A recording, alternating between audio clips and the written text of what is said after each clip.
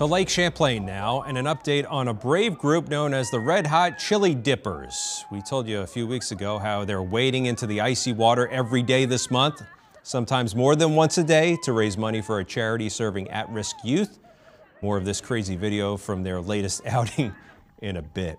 But first, Jack Thurston tells us about the good work all those frigid dips are supporting.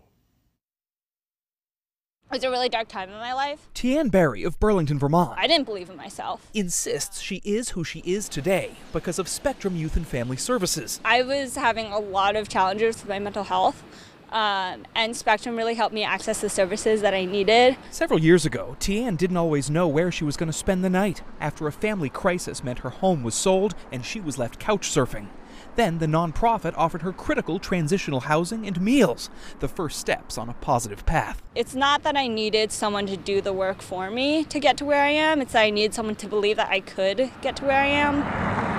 Now, Spectrum is expanding. The need is definitely there in this community. This week, opening a brand new daytime drop-in center a half hour or so north of Burlington in St. Albans.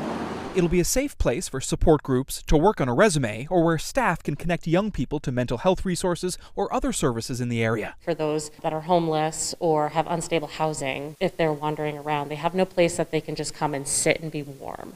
So we want to provide that for them, or have a warm shower, do their laundry, have a hot meal.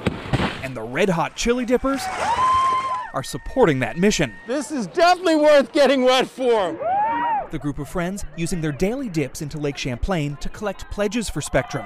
Already they've smashed their $10,000 goal and aren't slowing down.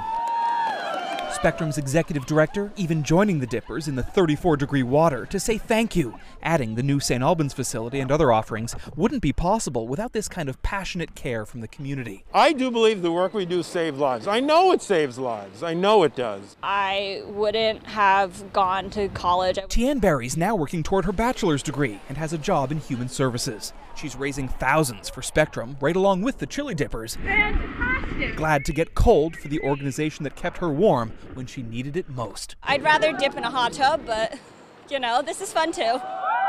In Burlington, Jack Thurston, NBC5 News.